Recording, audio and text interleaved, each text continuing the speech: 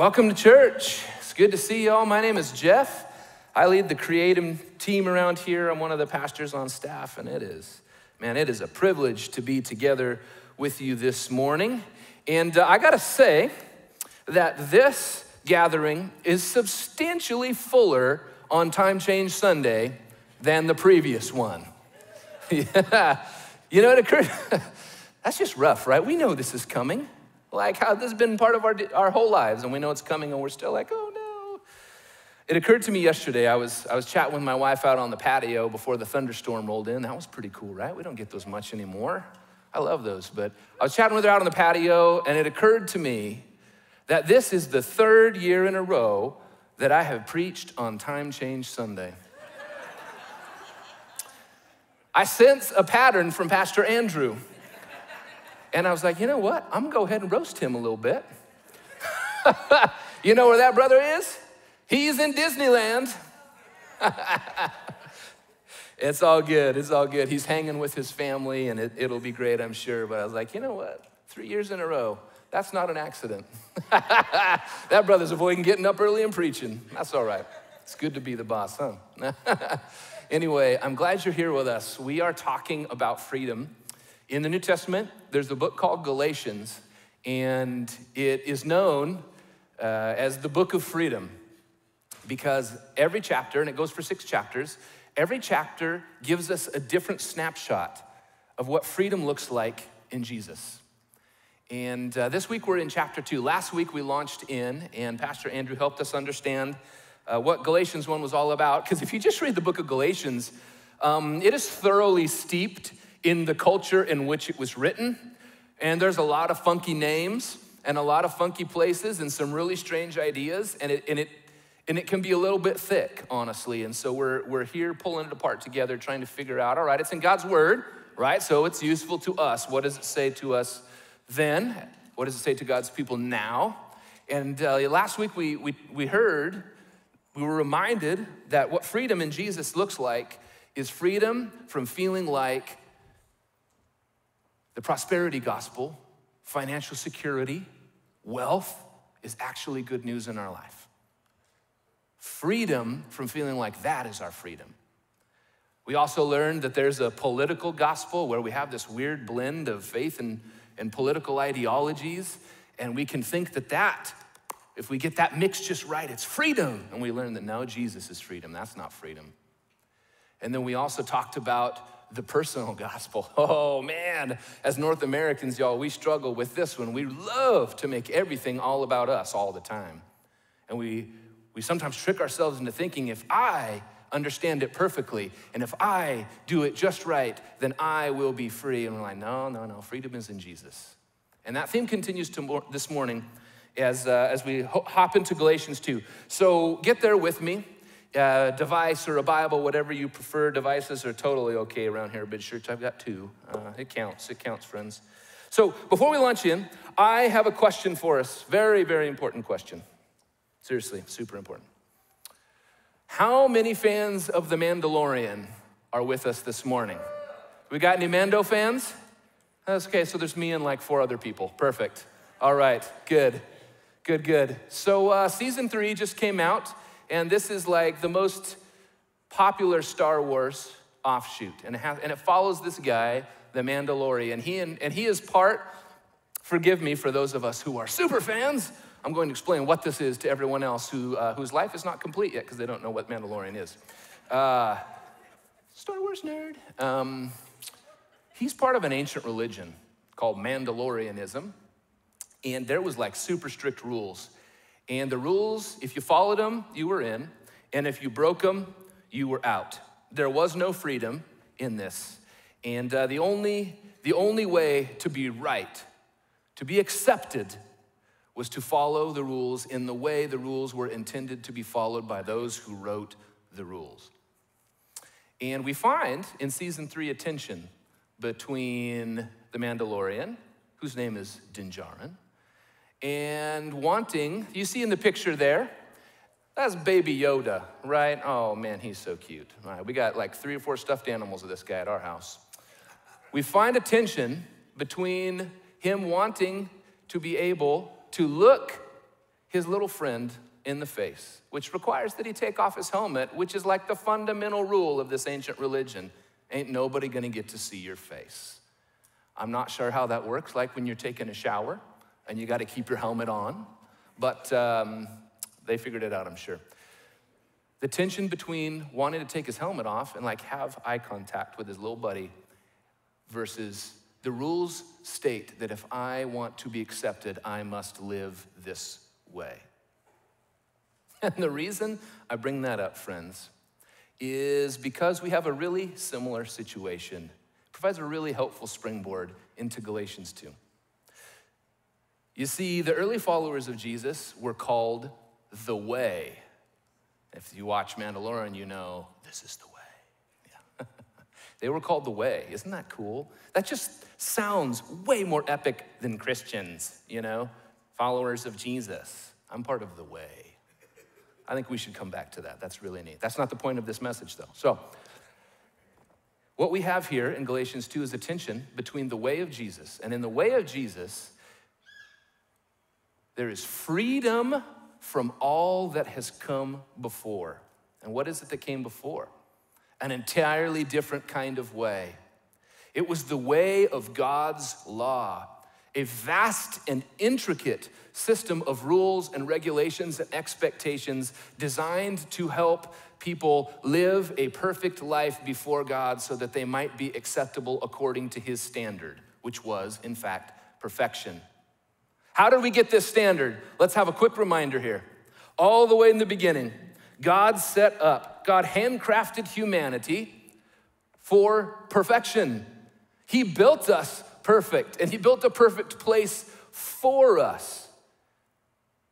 And he put us in it, and he gave us free reign over almost everything. Eat what you want, like do what you want, procreate, fill this place up, have an awesome time. But you have one choice to make.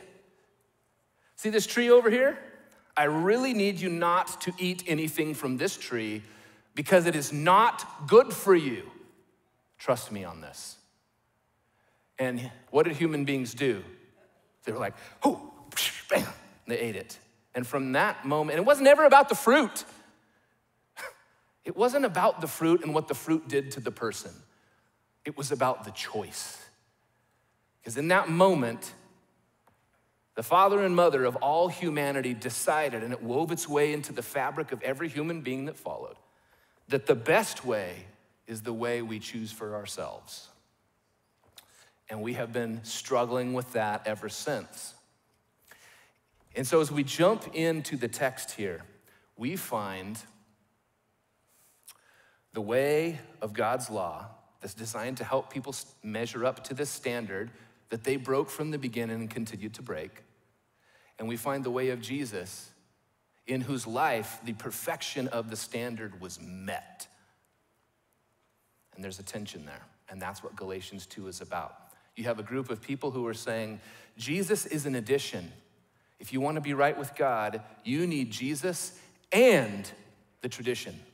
You need Jesus and the rules. You need Jesus and to do this correctly. You need Jesus and to be with the right people. And then you have the followers of Jesus, a tiny growing movement at this point saying, it's Jesus, period. You don't need anything or anybody else to be right with God. So let's jump into Galatians 2. I'm gonna sort of storytell this for you a little bit before we actually look at some of these texts because it's kind of strange, honestly, when you look at it at face value. So you got a guy named Paul who had an encounter with the risen Jesus and it changed his life. And he was a man who had been living under the law and was like the most pro-status law abider of the day. Like, you know, if you could keep the law and be one of God's favorites, it was this guy, it was Paul. And then he met the risen Jesus while he was traveling in this crazy vision, and Jesus was like, I am all you need. Go and tell others about the freedom you have found in me.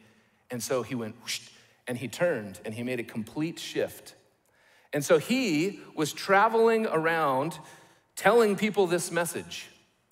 And he started with non-religious people. See, in the day in the time in which the Bible is written, there are two primary groups of people in tension with one another in the Bible's story. The religious people, the Jewish people that God had called out from all the people of the world, given the law to, and said, live according to my law so that you are in a right relationship with me, and people will see that you're doing that and they'll want in because they'll see that your life is better than what they're experiencing. And then there's everybody else, the not God religious people, the people with a different kind of faith, the people with no faith, the people who didn't care about faith, the whatever. And those two things are in tension here. And so Paul had gone to the non-religious people and was sharing the good news of Jesus, that there is a better kind of life, and all Jesus needs is faith. He just needs your faith and he will change your life. But in Jerusalem, which was the epicenter of the religious people, you had a bunch of people, longtime followers of God's rules, who were like, no. It's Jesus plus the rules. Like Jesus was never meant to, take out the rules. And they were upset with what Paul was doing. They saw the freedom that he had in Jesus. They saw what he was doing, teaching other people about that freedom, that Jesus was enough, and they didn't have to keep the rules anymore. And they were like, whoa, pause. We're gonna send some of our best rule-keeping people from the rule-keeping epicenter, Jerusalem, to go to where Paul is to set him straight, to make sure that he understands that it's actually Jesus plus, not Jesus, period. And that's where we jump in. We have the two ways, the way of Jesus and the way of Jesus plus all the things that we think we need to do to be right with God. So let's jump in. What does this way of Jesus look like? Jumping into chapter 2 here, at the very end of chapter 2, we find this statement that sort of summarizes the entirety of the freedom that Jesus can bring. What does it mean to live the way of Jesus? A person is not justified, verse 16 says. What does justified mean? It means made right with God and experiencing a relationship in an ongoing fashion with God. A person doesn't have that happen by the works of the law, but by faith in Christ Jesus. By the works of the law, it goes on to say, no human being can be made right with God and experience a relationship with him. It's not possible to do. Keeping the rules will never yield the life God intends. Only Jesus will. The life I now live in the body, right now, physically, in this world, on this side of eternity, whatever it looks like then, we know what it's like now. This life I live by faith in the Son of God, Jesus, period. The way of Jesus is the way of faith. What does this faith bring us? Verse 19 says, I died to the law so that I might experience life for God. I have been crucified to the Jesus plus way. I no longer live that sort of way. It is actually Christ himself, Jesus, period, enough, that lives in me. The life I live right now, this side of eternity, in the body, I live by faith in the Son of God, who, listen to this, I love this, who loved me and gave himself for me. Not that he saw that I was doing my best and I hit the standard of the law 85% of the time and I followed 85% of the rules. So he's like, all right, that triggers my I'll give myself for them threshold. He loved me because he made me, because I was his from the beginning, even though I didn't know it. And he gave himself to meet the standard that my rule keeping continues to fail to meet. The way of Jesus is faith, and that faith brings freedom. Let us be reminded this morning that if we gather nothing else from the compelling and also strange story of Galatians 2, we are reminded that Jesus, period, is freedom. There is nothing that you can do to make Jesus happy with you. He already is. There's nothing that you can do to earn God's favor. He's already given it in Jesus. There's nothing that you have to do this morning to check a box to make sure that the rest of your week is on track. Jesus, period. That's it. And friends, this is hard for us to grasp, right? We are so used to the way of Jesus plus. For some of us, we grew up in a household where we constantly had to earn the approval of a parent or a grandparent or a sibling, and we received from a young age and all the way up to now, or maybe even when we moved out, we received that if you do not perform, you will not be accepted. My love is conditional based upon your performance. Some of us are so infiltrated by the culture of our work environment that says the only way that you can earn and you can provide for your family and you can do what you need to do, what you agreed to do, is by constant, continued, improved performance. And we have come to believe that that is how life is built. And then there's just the insidious, sneaky nature of how the United States functions. It is a culture of rules that apply to all people at all times, and you are either following them or you are not. If you are following them, you're fine. If you break them, you're guilty and you deserve punishment. We all universally understand this, and most of us believe it inside of us just intuitively because of where we were raised and the time in which we live. That is the way of Jesus plus. And what happens is we allow all of these things that don't seem spiritual at first to infiltrate our souls, and we come to believe that God must then, as the maker of the heavens and the earth, one who built it all, set it all in motion, he must then function this way as well because he came first, he was at the beginning, so if I want him to love me, I better meet his standard. It's Jesus plus reading my Bible as frequently and as epically as I can.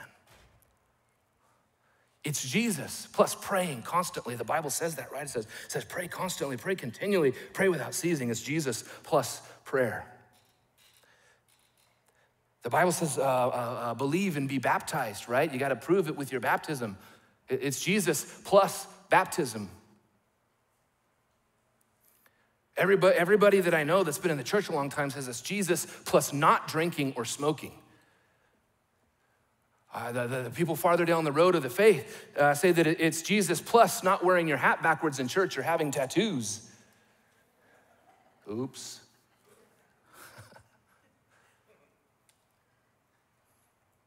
The people that I look up to in the faith, they have said to me in not so many words that it's Jesus and who you don't hang out with. Friends, this is the way of Jesus plus. And it stands in incompatible opposition to the way of Jesus. The way of Jesus is freedom. The way of Jesus plus keeps us stuck.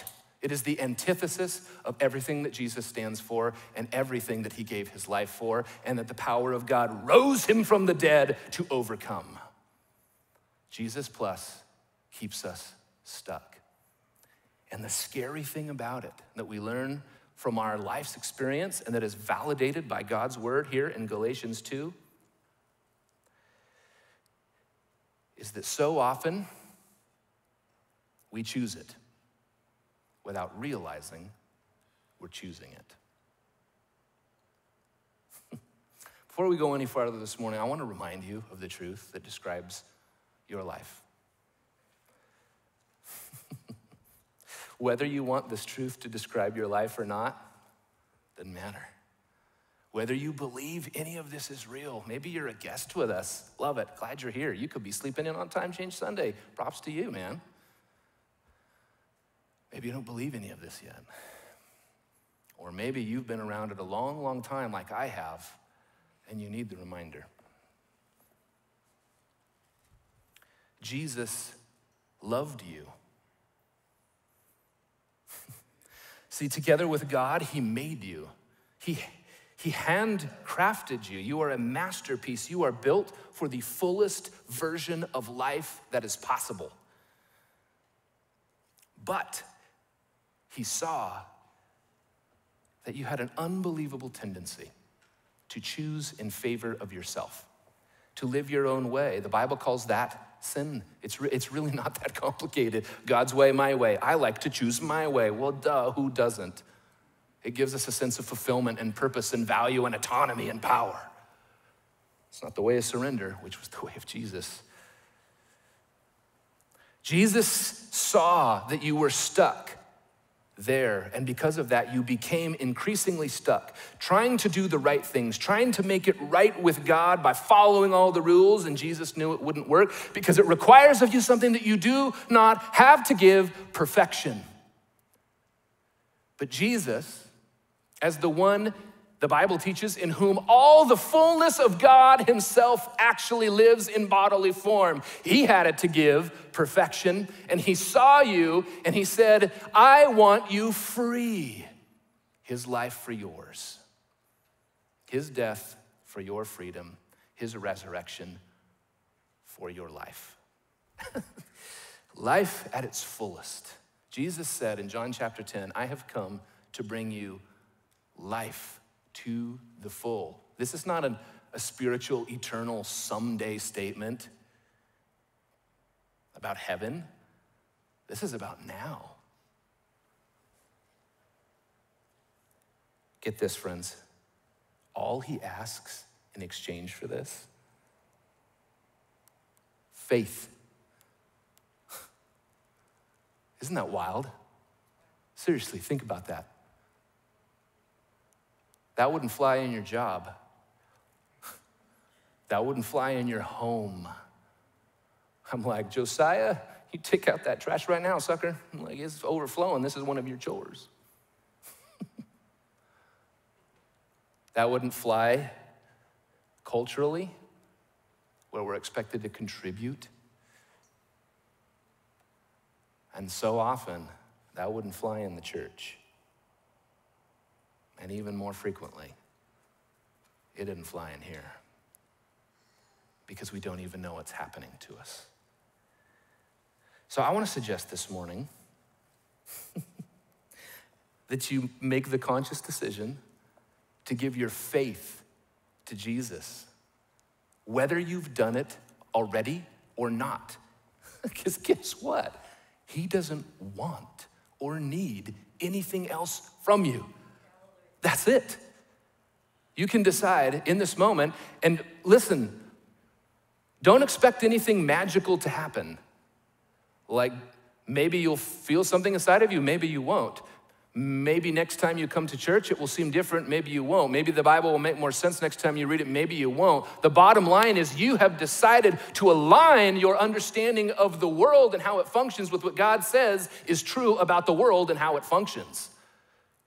That is the biggest shift that any life can ever experience, because it reverses our faith in Jesus. Listen, friends, our faith in Jesus reverses the initial decision all the way at the beginning of humanity to decide in favor of ourselves.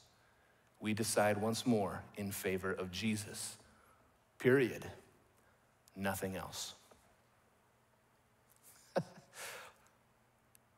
I just don't even know what to do with this. Like, I was putting this message together, and I've been following Jesus my whole life, trying to. Had some seasons of wandering for sure, and I am epically foolish at times. But I'm like, what do I do with this? Can it really be that simple? It is. The Bible seems to suggest that it is. So why then, right? Here's the question that I found myself asking this week of Jeff, and I invite you to ask it of you. 200 or so of my closest friends this morning. Why then am I so stuck so much of the time?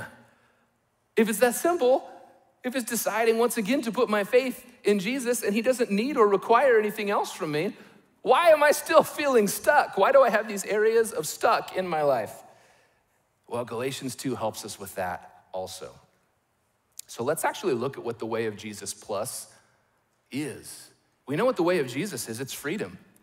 In exchange for your faith, Jesus gives you new life apart from the requirement to prove to God that you are worthy. Jesus' life made you worthy. His resurrection gave you a life that was worthy. So what is the way that keeps us stuck?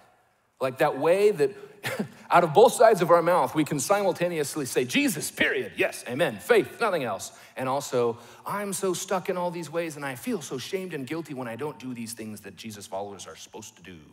What's going on with that? You see, we still believe That to be accepted, we must do the right things in the right way to achieve right standing before God and experience a right relationship with him. Faith can't be enough. That's what we struggle to believe, and that's why there are areas in our life that remain stuck. So in the text here, we've got a couple groups that represent this. One group, if you read in there, is called the false brothers. Another group is called the circumcision party. That is not a party I want to go to. Woo! Just checking if you're awake, friends. That was a joke. These are people who believe that if they kept the rules, God would accept them because Jesus was not enough. It was Jesus plus tradition. It was Jesus plus circumcision. What is circumcision, by the way? That's weird, right? The Bible's always talking about circumcision. Christians talk about it in the Bible. Pause.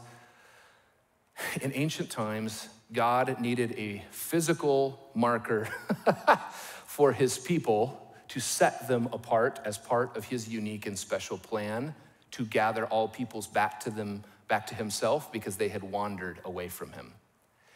Circumcision, we believe, is what he chose because of the hygiene benefits.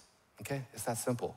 God could have done any physical marker to set his people apart, but he chose one of incredible health benefit for them that would help them live longer, healthier lives, right? Isn't that, there it is. There's the mystery of circumcision for you, solved in the Bible. That's why. So what happened is you have these groups of people, and it wasn't just that they had said, yes, it's Jesus plus these things to be right with God. It's they were teaching this. They were teaching this to other people. There's a spot in there in the first 5 verses where it says some of the false brothers had actually infiltrated the followers of Jesus because they wanted to spy on the freedom that Jesus brought them. They didn't believe it was possible to be that free. It has to be Jesus plus what we've always believed, Jesus plus the things we've always been doing, Jesus plus the people that make the most sense to us. That freedom can't be real. So they infiltrated their group, the Bible says, to spy on the freedom. And here's the nastiest part. In order to sow that for the purpose of enslaving them in the way of Jesus plus. Oh, man. Actively working against the truth of the gospel. Now, we can hear this and be like, whoa, I would never do that, right? But in a way, some of this sounds familiar, right? Maybe you feel this way or believe this way, or maybe someone in your life that you trust, that you believe to be a follower of Jesus, someone who is attempting to live in the way of Jesus, has actually taught you these things, or made a case from the Bible for these things, or said these things. It's Jesus plus you going to church and reading your Bible. That's what will yield life with God. To be right with him and to experience relationship with him, you've got to have Jesus for sure and to be praying about it. You know, ultimately, things aren't quite right until it's Jesus and you get baptized to make sure that you can show others that, the inward reality, the outward proof kind of thing. You need Jesus and you need to not drink. You need Jesus and you got to be sure to avoid smoking. You need Jesus and you need to not watch shows like that or listen to music like that. Yeah, for sure, Jesus, faith, yeah, absolutely. Faith in Jesus, for sure, it saves us. And make sure not to be around people who are really bad because it's easier to be pulled down than it is to pull someone up. So the question, friends, what do you actually believe you have to do to be right with God? Here's an even more reflective way for us to ask this morning. And I want to pause and say, look, if you're new to the whole church thing or the way of Jesus, and maybe you haven't even decided to officially identify with it, to give your faith to Jesus, like you hear me talking about this morning, this might not feel like an epic thing to you. That's totally okay. Listen in and see what might be good for you to receive from it this morning. I have a hunch that a lot of us who have spent a lot of time in the church really wrestle with this. Do you believe it's possible to follow Jesus faithfully without going to church? Can you be a faithful member of the way of Jesus without reading the Bible? Can you be right with God through Jesus without praying?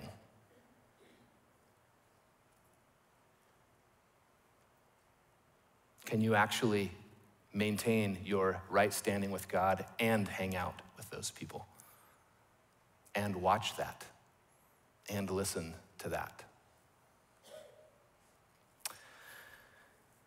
There might be a little bit of a knot forming inside of some of us. There's our Jesus plus rearing its ugly head.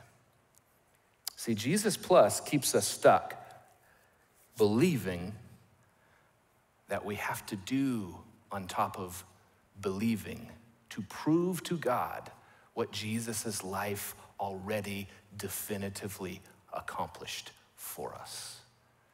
We take what was intended to be a gift, freely offered, freely to be accepted, and we place conditions upon the gift that the giver, God, doesn't place. Jesus plus. Here is why this is so dangerous, friends. Let me offer you a couple things to think about this week.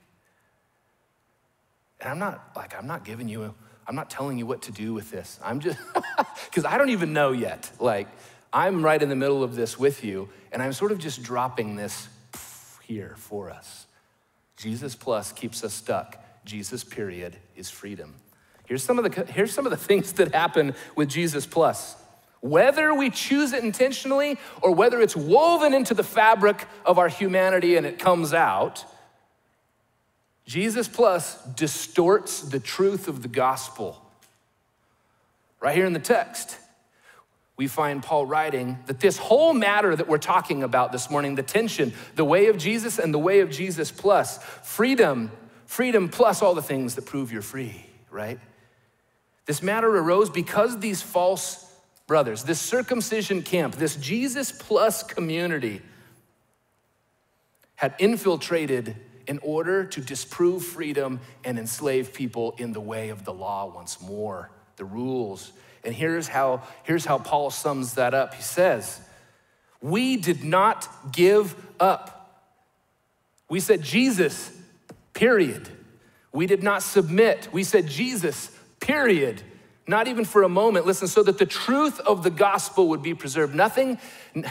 What is at stake here, friends, is the truth of the gospel. It's not just this person needs to progressively I need to step into freedom more and understand that it's not about the things, it's about Jesus. No, it's the truth of Jesus himself that is at stake, because Jesus with his life, his death, and resurrection said that it's me, period, nothing else. And when we add things on top of it, believing that it is those things in addition to Jesus that make us right, we are taking God's truth, ripping it apart, and putting it back together in a way that makes sense for us.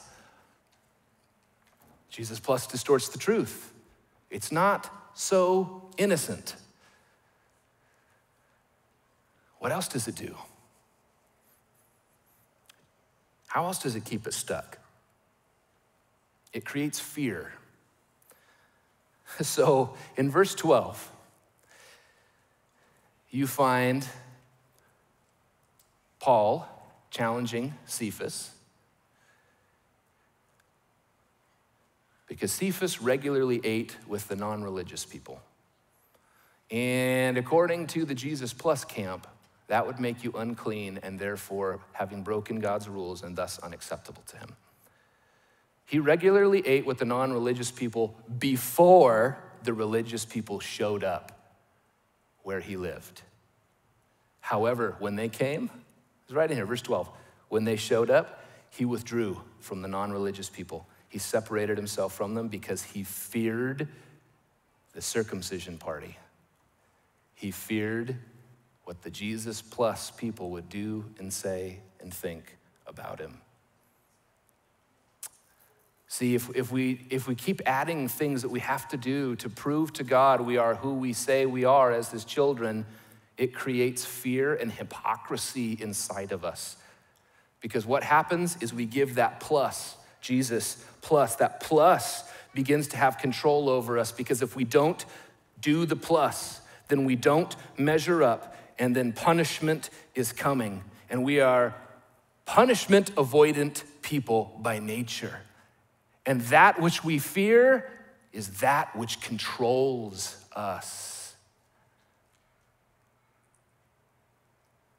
And when we fear not measuring up, especially around people that we perceive to be measuring up, it leads us straight into hypocrisy. And that's what happened here.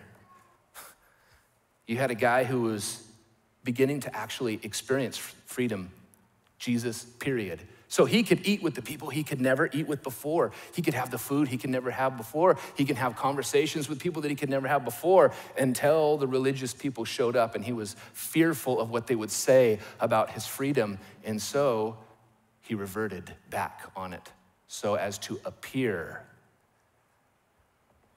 acceptable by their standards. This might sound familiar. This might sound familiar to some of us.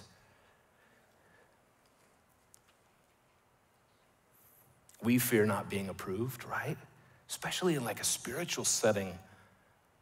We fear not being approved or accepted by spiritual people, by Jesus himself, by God the Father, whatever it is. And thus, if we're not accepted, what does that mean? Am I punished? Am I not good enough? Am I not worth anything? And so it leads us to do hypocritical things. We live one way at church and another way entirely the rest of the time, because the church has the religious people. And it's important that I appear to them as though I believe the same things that they do, even though I have experienced a measure of freedom in Jesus that they do not seem to have. I don't really have an issue with drinking or smoking, but I act like I do when I'm around people who do, because they don't seem to understand freedom the way I do. Or maybe it's that you agree. You find yourself in a moment where these things are being discussed, and you agree in that moment, even though you don't actually agree. Hypocrisy. Or you need to speak up because you can see people that you care about heading in a direction theologically that you know not to be true, because the freedom you've experienced in Jesus has shown you that there is a different way, and that the way of Jesus is the way. But you stay silent so as to appear in alignment with their lack of freedom. Jesus plus, friends, it keeps us stuck. So I want to offer you this as we wrap things up together this morning. One final question, friends. Is there anything in your life that you are afraid someone will find out that you are not doing for the Lord?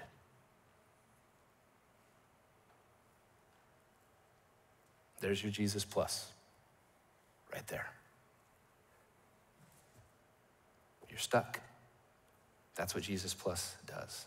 So let me offer you, in the closing moments here, the reminder that you have an opportunity to choose Jesus, period. That the way of Jesus, period, requires that we die to the way of Jesus plus. Look at the text. I died to the law. I died to Jesus plus so that I might Jesus, period. So that I might live for God.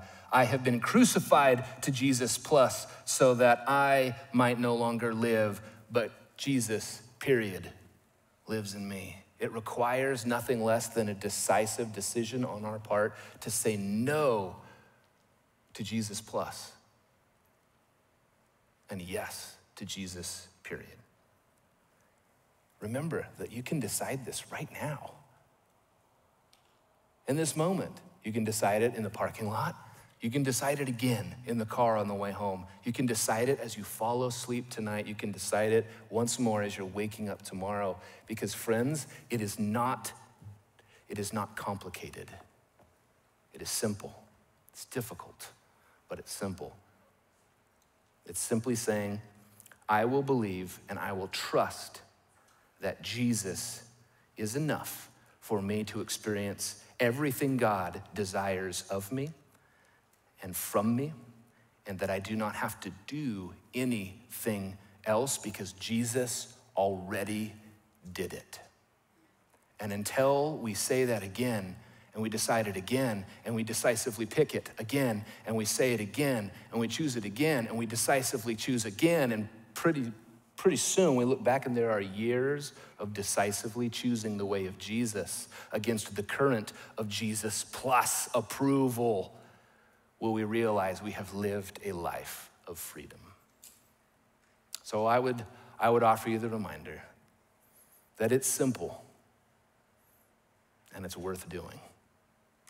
Let's pray. Lord, I thank you for your word. I thank you that it is interesting, that it is something so old can be so new, and something so ancient and situated in a time can be so fresh and involved in our lives now. Thank you for building it like that. And I ask that you would help us as people this morning to choose Jesus, period. To step each day one step further, decisively away from Jesus plus. And it is in his name that I ask all of this over us for our good, for his glory. Amen.